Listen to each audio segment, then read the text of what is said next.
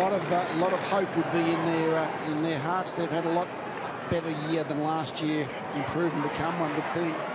Jack terrific inside. Mitchell quick thinking, boot to ball. In the end, Reid was courageous. Tippett picked up the loose ball. He snapped around the corner as he bent it back far enough. He has. Well done. Tippett gets another.